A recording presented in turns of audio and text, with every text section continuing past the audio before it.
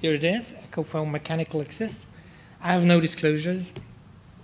And we will talk about echo in the perioperative scenario. So that means how we can assess cardiac abnormalities that could lead to post-operative complications, how we can evaluate the surgical result, and how we can maybe determine the reasons for post-operative hemodynamic compromise in patients with ventricular assist device. I think every one of you knows that the most used assist devices are the left ventricle, so right ventricular assist device is rarely there, and biventricular also. And you can also divide them in long-term or short-term support. So the long-term support means that you implant really intracorporeal pumps designed to improve the durability and to decrease the device-related adverse events, while providing good mobility so the patients can walk around, can go swimming or whatever, improving functional status and quality of life. And this is meant for bridge to transplantation, but more and more as a destination therapy, because we have a huge lack of organ donors, at least in Germany. And then you have the short-term support, which means an acute support after patient resuscitation or failure to wean from cardiopulmonary bypass, to bridge the patient until you find a decision if you implant a ventricular assist device or if you go for termination of the therapy. So there are a lot of mechanical assist systems on the market. These pulsatile flow pumps are less implanted nowadays. I don't know how the relation is in UK as well. So you go for the pulsatile, non-pulsatile, so the heart-made and the hardware system. The artificial heart is also very rare. So we implant around 80 watts a year, and we have done only one artificial heart with not a good result. And then this, for the short-term results, it's an ECMO more or less. So what do we have to assess with echo? One is either if it's pre-implantation or after implantation on the ICU, we have to look for thrombotic material whenever something goes wrong. So in the apex, that is most important for the position of the inflow graft, or in any cardiac cavity if there is a pump flow disturbance on the ICU. We have to assess the ascending aorta for aneurysm or atherosclerosis for positioning of the outflow graft.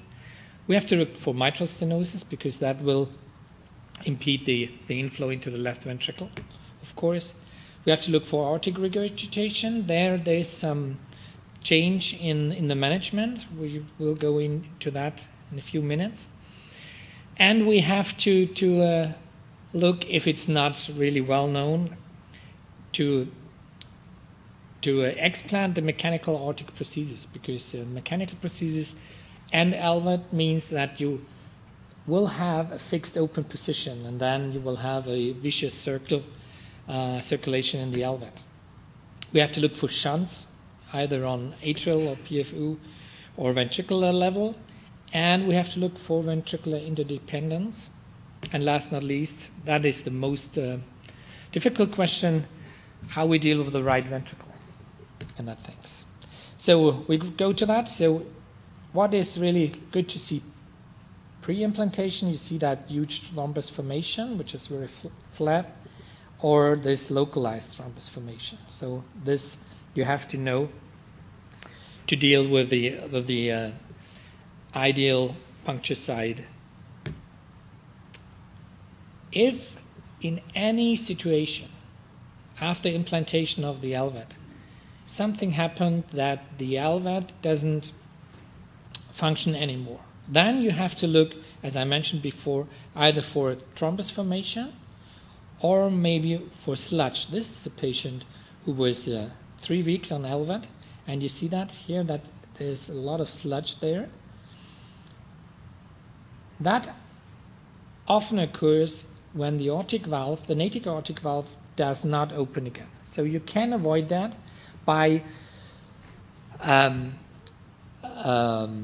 manipulating your ventricular assist device in that way that it's not fully unloaded the left ventricle, so that the aortic valve opens a little bit, that the left ventricle ejects. That is enough. We know that from a lot of experience, a lot of studies, that you don't have to completely unload the left ventricle in order to get it better.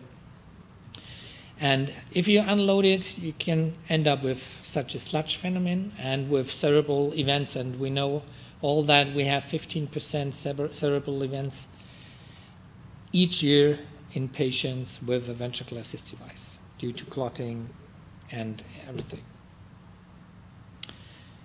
For positioning of the inflow cannula, I think 3D multiple plane reconstruction is really very, very helpful, because you have the 4-jammer view and you have the 2-jammer view, and you can really guide the surgeon to get an optimal position. And an optimal position of the inflow cannula will ensure that post-operatively you will have hopefully not so much problems.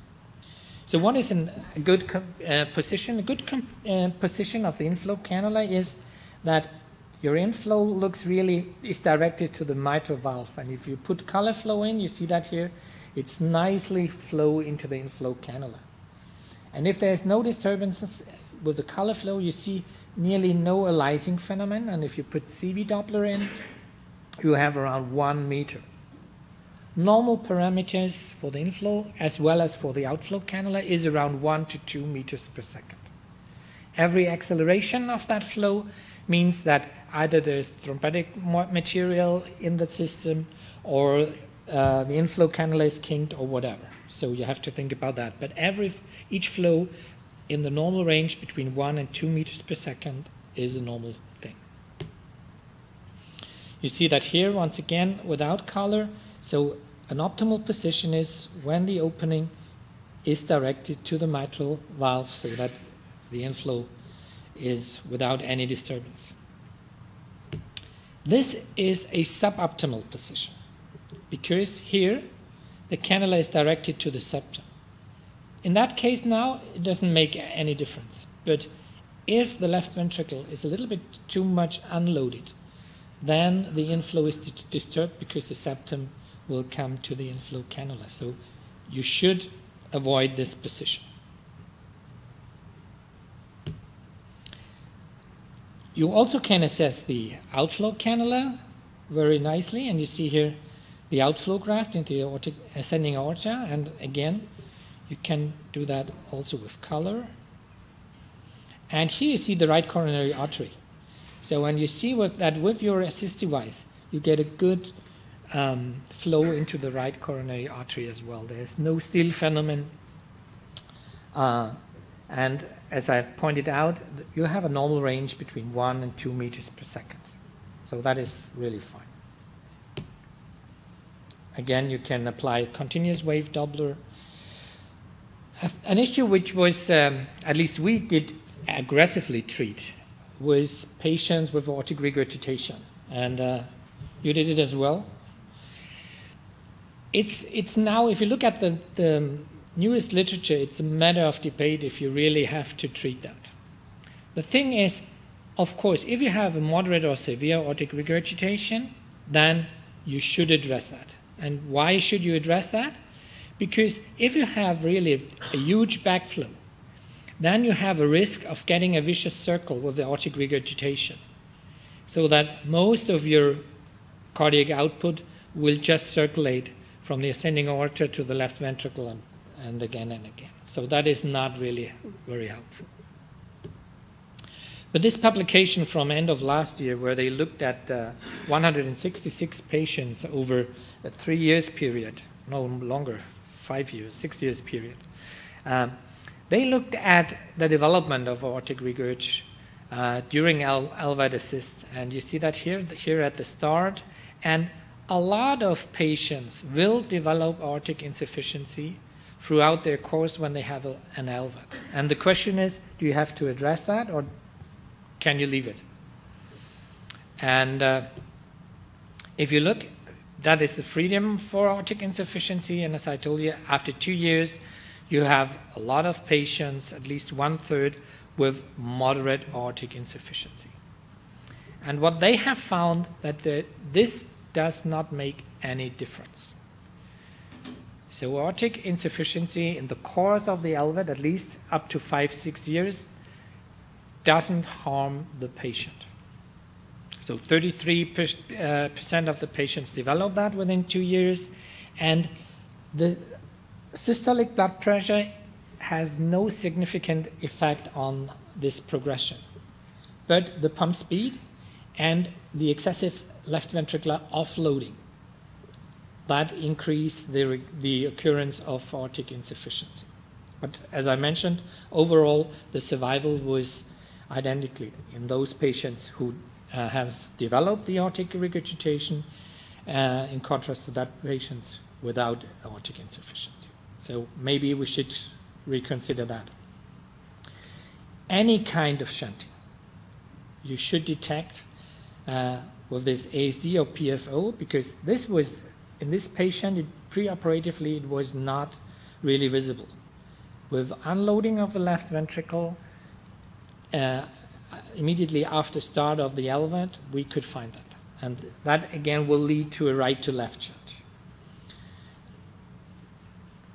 Also, in this kind of patient, this is a patient with a young patient after myocardial infarction and a ventricular septum defect, which was put on ECMO first, and then a complete an LVAD, because the ECMO was there for 4 days, and then we decided to put him on the LVAD. And you see that without addressing the ventricular septum defect, the suctioning of the LVAD on the left ventricle will cause a huge right to left shunt. And then you will have problems with oxygenation and everything. So you have to rule out any kind of shunt, which, as I pointed out, can also occur after implantation of that LVAD. Oops, what happens now? The next thing, what we have to have in mind, especially then in the ICU, is the ventricular interdependence. So that means everyone of you knows that. That is the normal left ventricle. And if you look at the right ventricle, the free wall of the right ventricle needs the ventricular septum as a counterpart. If this ventricular septum is not acting as a counterpart, then the right ventricle will fail. And that will last several minutes. That comes very, very quickly. So we have to have that in mind, that just to have the LVAD in place and to increase the cardiac output does not mean that with every increase in cardiac output, the patient gets better. If you do it, if you unload the patient too much, like in that case, you see that here, the perfusionist was very happy and the intensive care doctor also, because he could increase the cardiac output and the lactate, and he did that, and he doesn't need not so much volume to do that, and he was very happy. But then suddenly the patient failed, and you see that the right ventricle here failed. Formerly it was a good right ventricle. But now with that septum shift to the left, you cannot deal with that right ventricular failure pharmacological. The only thing what you should do is reduce the pump flow. And then within minutes, if you are not too late, the right ventricle will recover. So have that in mind. An optimal pump flow for the left ventricle is that the ventricular septum is not shifting to the left. So it should be at least straight. That is a good way to do, not to unload the ventricle. The other opposite of this medal is if you are unable to unload the left ventricle, like that. So you have the cannula in mind, you have no intervention or disturbance with the septum or anterior wall or whatever, but you don't have so much flow because of obstruction. So that was a patient with thrombus, and you could not manage to increase the pump flow. This happens in a patient with a PFO and a left ventricular assist, where the nurse gets in a little bit a bolus injection, and then the left ventricle, the left atrium comes full of air, and that, as you can see it here, immediately goes to the right ventricle and may cause right ventricular failure. The same if you start the LVAD, you have really to be very careful that the left ventricle is completely de-aired, because otherwise you will have problems with the right ventricle as well immediately after start. And that is the major problem in all the LVAD. And at least we in Leipzig, we don't have a clue how we can predict right ventricular failure. And if you look in the literature, it's really hard to define predictors for right ventricular failure after only left ventricular assist device implantation. One thing you can do is, of course, the TAPSI, and these two patients, that is very clear. In that patient with a TAPSI of 2.7, you go straight ahead for a LVAD. In that patient with a TAPSI of 0.8, you really consider the RVAD as well, because that is really a high-risk patient for right ventricular failure.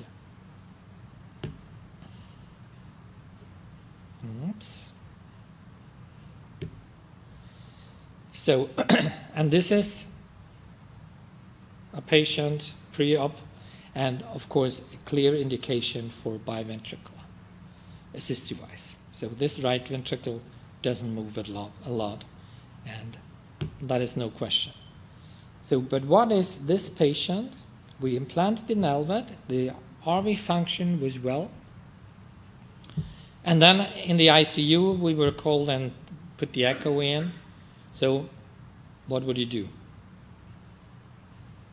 in that patient? So if you look at the septum is quite good. What would your option?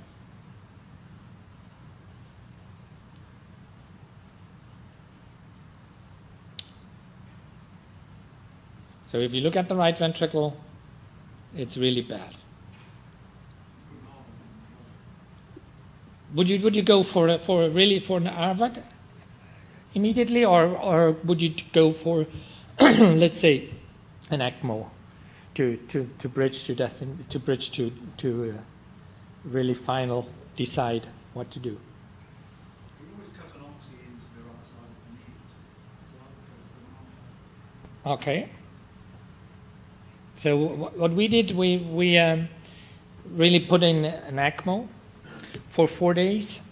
Here you see the patient immediately after ECMO implantation, and then after 4 days he recovered and we could explant that. So because we know that patients with biventricular assist device have a huge risk of having adverse events. So everyone try to avoid these biventricular things. But the right ventricle is really hard to deal with, and you have to be very, very careful in the first 1 or 2 weeks in order that the right ventricle really adapts to that different situation. And in that case, TOE in that or like Fabio would do it, the transthoracic you can do it as well with transthoracic. You do not need a transoesophageal echo to deal with these situations. What I love to do in these patients, additionally to echo, is to use a pulmonary artery catheter with 2 pressures. So you see that here, the brown one here, that is the right ventricular pressure, and the yellow one is the pulmonary artery pressure. So there are pulmonary catheters out where you can do that. And I love that in these patients, because you see the difference between the diastolic pulmonary artery pressure and the right ventricular end diastolic pressure. And these 2 pressures are coupled together. So one pressure measurement alone doesn't mean anything, because that you can have with different situations. But 2 pressures that are dependent, that gives you a good impression. So this was not an LVAD candidate. Of course, as you see it, the arterial pressure was good, central venous pressure was good. That was fine. That was a patient undergoing tricuspid repair, but it was a huge tricuspid regurgitation. And that was immediately after repair. So also a patient with right ventricular failure. And then after 15 minutes, I think it was 15 minutes, yeah, 11:16. So you see 11:32, I was called because the patient was getting worse and worse. And what you see, what happened is that there was something happened to the right ventricle, let's say it this way, because the difference between the diastolic pulmonary artery pressure, and the right ventricle and diastolic pressure is less. Here it is, the difference is 12, here it's just 4. And you see that the peak pulmonary artery pressure has also decreased. So the right ventricle has got worse and worse. And unfortunately, the anesthesiologist hasn't realized that in these 12 minutes. So he has used this rapid infusion system because he thought the patient was bleeding, and he has put a lot of volume in, too much in these short times. But with these two pressures together, you can really titrate that, and together with the echo, you can really titrate the volume situation, and you can treat the right ventricle even in patients with a moderate or a bad right ventricular function undergoing LVAD implantation. So the practice points to come to my conclusions are: right ventricular failure is really hard to predict, and you should look at the hemodynamic the echocardiographic parameters together with clinical variables. Took that all together. Right ventricle ballooning, leftward shift or interventricular septum of the interventricular septum, and high PA pressures. You just need for RV assist. If the high PA pressures decrease over time without making the situation better, then the RV failure is even worse, because the right ventricle is no longer able to create these high pulmonary artery pressures. Low pump flow may result from hypovolemia. This you can rule out with echo very nicely. RV failure, also with echo or with this pulmonary artery catheter, or inflow cannula obstruction. And any LVAD malfunction should lead to echocardiographic assessment to look for obstruction of the cannula or thrombotic material in any heart chambers or pericardial tamponade. Thank you very much.